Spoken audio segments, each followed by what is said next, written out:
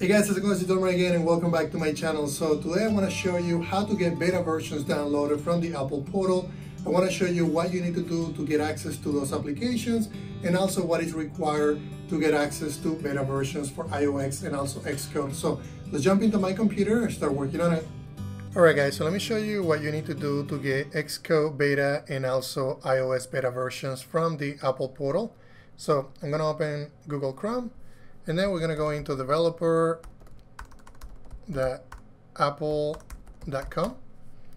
Once we get into the portal, all we have to do is we have to go into account.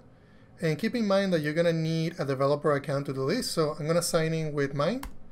I'm going to hit enter, and I already have my password saved, so I'm just going to hit enter. So this is going to take me to my portal. And yes, I need to renew my credit card. I know that. Then the next thing that you need to do, you need to click on downloads. And then this is going to show you everything that I have available. So you can see that this has beta software downloads and all the different operating systems that you can download. So if you wanted to download the latest version of iOS as of today, you can download iOS 13 beta 4, basically download it and then install it in your device. And what I'm going to do today, because I need Xcode Beta, I'm going to go into applications and then just click on download Xcode 11 beta 4. Because I need to use ARKit version 3. So I'm just going to click on download. And this is going to take a while because it's 7.1 gigs. And while I'm on it, I'm also going to go into operating systems. And I want to also download iOS 13 beta. So I'm just going to click on install profile.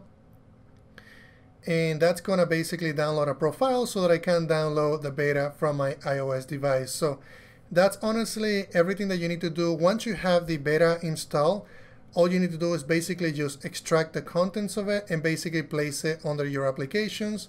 Once you have it under your applications, all you have to do is basically just launch it and then you should be ready to go. So that's everything that I wanted to show you guys. Thank you.